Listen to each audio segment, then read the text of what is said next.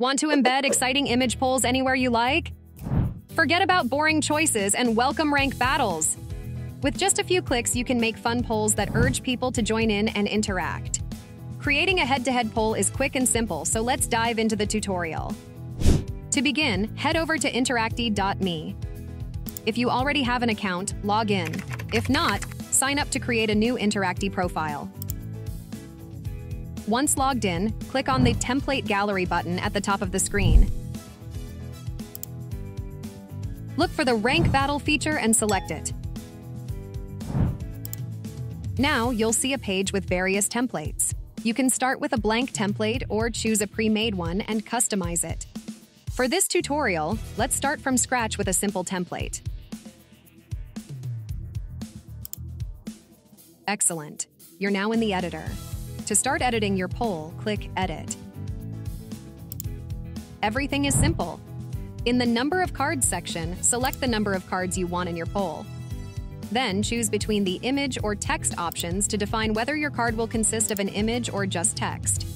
Next, adjust the proportions of your card to ensure it looks its best on your website. Then click Next. Here's where it gets even simpler. We just need to add images to our poll. If you have them on your computer, click the Upload Image button and upload them. If not, use the free image library built into our website.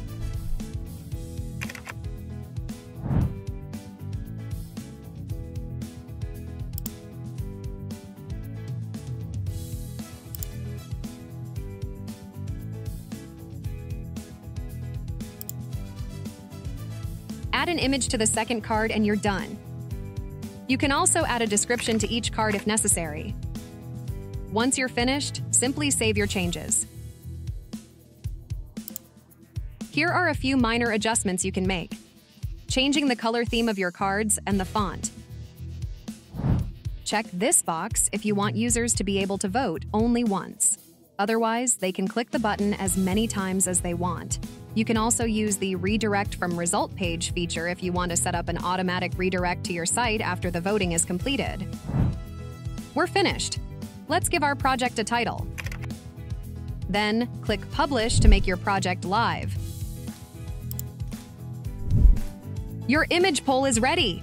You can now share it with your audience by copying a link to your poll or even embedding it on your website. Now you can create polls on any topic that interests you. Best of luck!